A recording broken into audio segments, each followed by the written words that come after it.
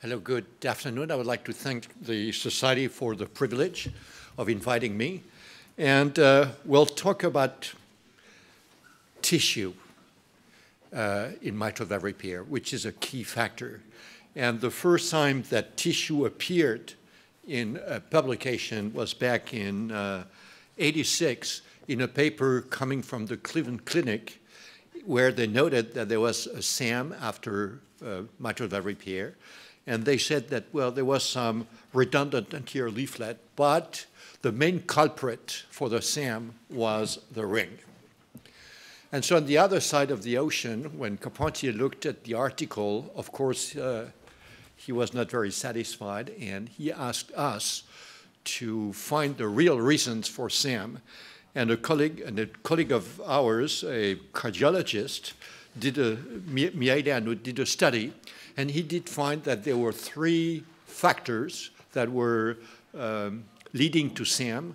One was the small left ventricle, a narrow mitral aortic angle, and high excess of tissue. And this has started the whole thing with excess of tissue, especially in height. This led to the development of sliding plasty because high tissue was bad. This sliding plasty was designed to reduce the height of the posterior leaflet and to prevent and avoid SAM. And as a matter of fact, it was successful in preventing SAM. And you see that instead of having the surface of coaptation in the outflow, the surface of coaptation is in the inflow. But you note that as a consequence of the decreasing in height of the posterior leaflet, you dramatically reduce the height of the surface of coaptation, which may not be the most favorable thing to do. And if you think about excess of tissue, we have been focused on the height, but the excess of tissue is a very complex mechanism where you have mechanical stress, eventually some genetic abnormalities, which combine themselves to generate activation of interstitial cells with a lot of complicated biochemical regulations that leads to a remodeling of the matrix, which increases the mechanical stress, and then you have a vicious circle. And then this leads to mucoid degeneration, which gives leaflet expansion, excess of tissue, and eventually leads to clinical complication. So when we think excess of tissue, so this is an example.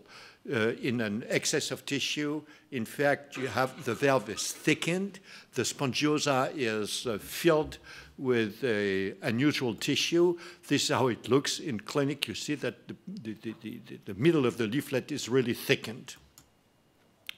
But when you think excess of tissue, there is no reason why it should be only in height. There is another factor which is extremely important, is excess of tissue in width. And we know that the degenerative mitral valve disease is a spectrum of disease. And you have, on one hand, valves with no excess of tissue. It's very rare. On the other hand, you have valves with generalized of tissue, excess of tissue. It's also very rare. And what we have most of the time is something in between with segments that are more or less affected with excess of tissue. We'll concentrate on the posterior leaflet because it is the most frequent dysfunction and it is where most of the problems are. So in the past, the gold standard has been quadrangular resection, and it gave very good long-term results, but it was an efficient technique, stood the test of time, results were stable, and very good functional results. But if you think, why do you resect? Because you have the leaflet P1, P2, P3. P2 is the place of the leaflet which is the highest. Why is it the highest? It's because this is where you have the highest stress on the leaflets. and you need a higher surface of coaptation. So is it logical to simply resect this part? And so I thought that it was not really logical. So I started to have a new approach, and to respect the leaflet basically was to use Gore-Tex to cure the prolapse. Basically, you have two, as you know, two situations. One when you have no excess of tissue, and one when you have excess of tissue. When you have no excess of tissue, you bring with your Gore-Tex the free edge of the prolapse area at the same level than the free edge of the reference point. If you have some excess of tissue, you have to tie your Gore-Tex at a lower level, because you want to avoid this, and you want to avoid the SAM, and you have a SAM because the distance AB plus BC is too long. And to decrease the distance, you have to shorten BC and to maintain the surface of coaptation in the inflow. So the artificial chordae, not only they do correct the prolapse, but they have another function, which is to position the posterior leaflet in the inflow. Can you use this technique in all situations? In my opinion, no. It's as stupid to respect all valves as to resect all valves. There are situations in this where the tissue, leaflet tissue, is mucoid degenerated, is irregular, and this doesn't fit with what you want, and you have to do a small triangular resection to get rid of those irregularities. In a situation like this, you have excess of tissue, not only in height, but also in width. And if you are going to place the ring, you will have some folding of the posterior leaflet and something which will not be very harmonious, and you may have the risk of having leaks between those foldings. So in a situation like this, you're obliged also to do a small triangular resection to remodel the posterior leaflet. We should have one goal, is to repair, and it's feasible, is to repair all prolapse of the posterior leaflet due to degenerative disease. And for this, you need to have a very systematic approach and to have a very clear view of what you want. And we will concentrate on this part of the diagram, and analysis by echo is key. Surgical analysis is key. Surgical, of course, the motion of the free edge. Of course, you have to assess the excess of tissue in height, but also the excess of tissue in width. And how do you do this? So you have to understand the mitral valve globally. And once you have understood the mitral valve, you can select and you can implant your surgical techniques. How do you do this? This is a case. You have a prolapse of P2, ruptured cord, and once you have made your analysis, you just place the posterior leaflet inside the left ventricle,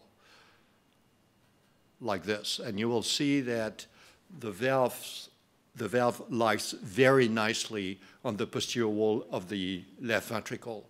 In this case, you have no excess of tissue in width, and so you can really very safely respect, and you should respect the tissue. On the contrary, in this case, you have excess of tissue in height, but also in width. Look at the length of the free edge. And if you place the posterior leaflet on the posterior wall, you see that there is an anterior bulging of the posterior leaflet.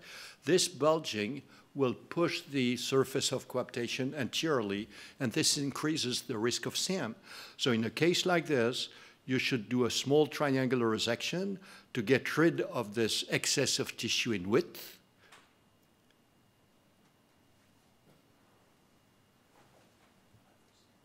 Like this.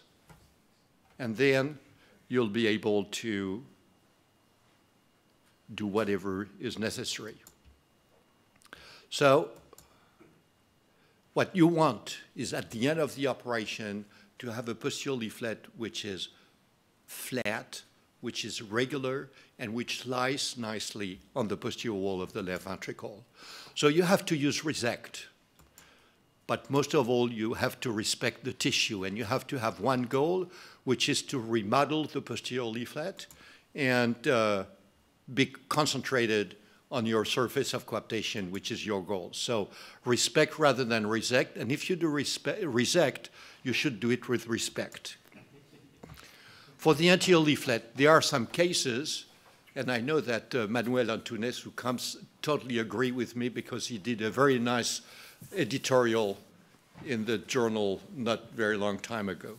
For the anterior leaflet, there are cases where you also have excess of tissue. Usually it happens in the level of A3. And you see that the anterior leaflet is asymmetrical, is not looking nice, and you have to treat this. And you should treat this by doing a small triangular resection just to give the anterior leaflet a normal shape. And so remodeling the anterior leaflet may also be important. So your strategy, if you don't have any tactics, it's the slowest route to victory. So you have to have a strategy, because otherwise it's the noise before defeat. And what is your strategy? The strategy is simple.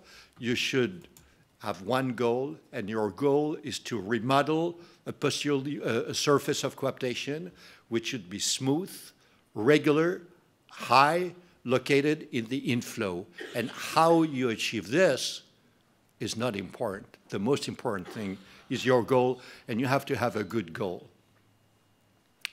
One thing which is important in mitral valve repair is harmony. This is the Sagrada Familia in Barcelona. And if you look at the Sagrada Familia from outside, it's beautiful. I mean, you are really overwhelmed by the beauty and the harmony of this building. It's a little bit like you're a surgeon and you look at the mitral valve. But to understand why the Sagrada Familia will still be there in 1,000 years, 2,000 years, you need to go inside. Because inside, you have the secret of the architecture of the building, which with its harmony. You see those pillars, those columns, there is a harmony, and this architecture explains why it will still be there in 2,000 years. This is a mitral valve, and you have the same system. You have the same architecture with pillars, with columns, with chordates. Now, whenever you repair the mitral valve, always do think with harmony, and you have to restore the harmony of the architecture of the mitral valve. So when you do a mitral valve repair, what I learned is that, in fact, you should envision a two-stage operation. The first stage is to remodel the posterior leaflet or the leaflet to